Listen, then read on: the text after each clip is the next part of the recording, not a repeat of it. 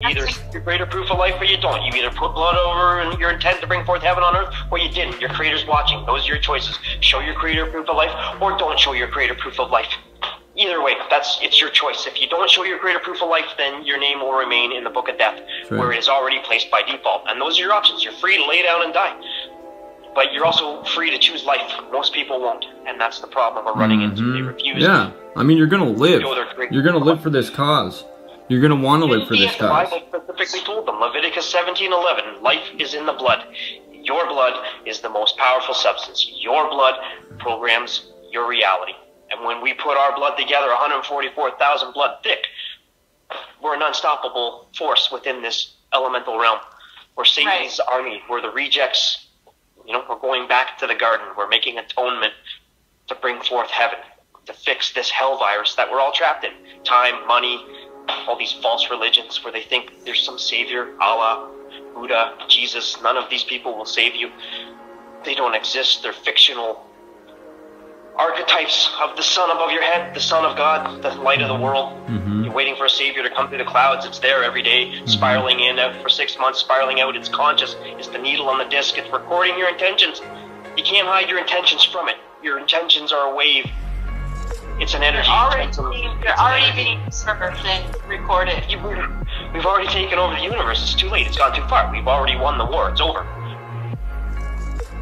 So your options are to join us in blood or die. You're running out of time. We're here to witness your blood, but it's been 4 or 5 years for the blood over intent family since Mark Braun's done his blood over intent. Was that about 6 or 7 years ago now? Yeah.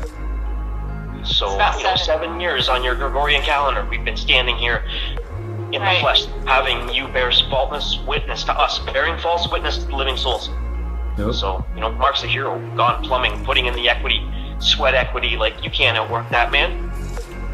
Look how much plumbing that guy does in one day. Nobody does that much work in one day. Very few people have that level of work ethic, like Mark Braun. Exactly. And all the work the videos. fact that he has the knowledge of the ages, that he has the spirit of destiny, that the fate of the world is his hand. He's out there just plumbing, working, gets up at 5 a.m., goes to work all day, fixes people's lives, fixes their plumbing, their toilets, their showers, their water, so they can live. Because that's a main, you have to have water. Have to. While he knows how to free everyone from bondage, while they shut him down on YouTube and stab them in the back, and he still makes videos showing us that. And he's selfless, right? Oh, he's a psyop. He's a fixture. It's like, shut the. He's telling everybody, you're a little pussy. You couldn't put up a drop. These of blood people are to fucking. Save your own fucking soul. Right. You couldn't save your own soul. You couldn't put a drop of blood up to save your own soul. All they're doing is spilling the blood of other people. That's what it is. You know, I've already told you, you're in a blood cult already. You don't have to like it. You call us a blood cult? Well, that's funny, because you're already in a blood cult. When the Vatican stole your blood at the hospital, the life is in the blood, and your blood was spilt against your will. So they stole your blood, but the equity was sealed into the ethers.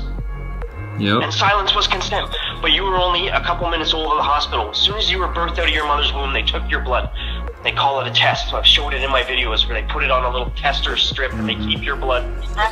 But they're stealing your spiritual currency and you can't see it. You think they're just testing for some kind of disease, but they are after your spiritual currency. They're bad witches and evil alchemists. Which are the Zionists, the Jews. Them are the ones stealing your blood. That's right. And you need to take your divinity back. That's why you have to spill your blood. Your blood was already spilled. The only way out of blood magic is to do more blood magic against your intention. So you need to remove your name from the book of death. You're already in it. That's why you're getting old and dying. Don't know anything about the living waters at the center of the flat earth plane. The 144,000, no. We're figuring these things out. We're taking the time to research, to study, to listen to each other. We took the time to watch each other's videos where information was shared. Like Lindsay just said, everybody has a different way of expressing this information. Some are soft-spoken, some are loud, some are dancing, some are singing, some are writing, some are talking, some are showing images, graphs, charts, like information, audio, visual. We're using the internet in any way we can. The world is ours. As long as everybody's sleeping, the world is ours.